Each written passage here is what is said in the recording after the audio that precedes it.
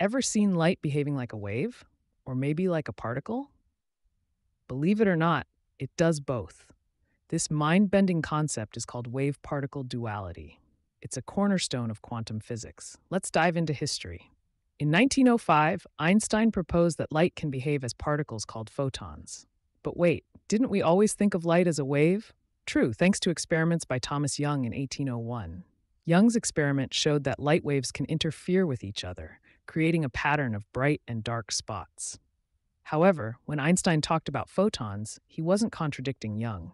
Instead, he was adding a piece to the puzzle. Fast forward to modern times, wave particle duality isn't just about light. It applies to electrons and even larger particles. The duality is crucial for technologies like electron microscopes and quantum computing. Mind-blowing, right? Wave particle duality shows us that our universe is stranger than fiction.